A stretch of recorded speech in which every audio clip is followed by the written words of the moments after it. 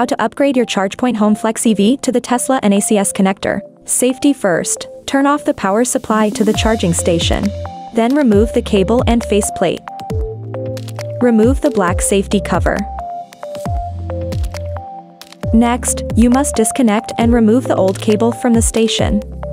You will have to unclasp each upper and lower cable clip to remove the cable.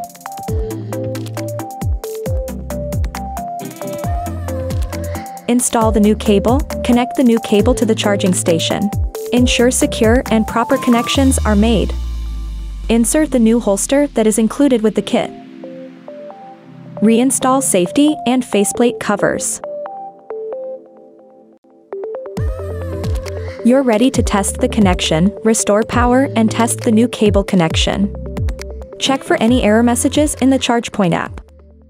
A Tech 3 innovation experience.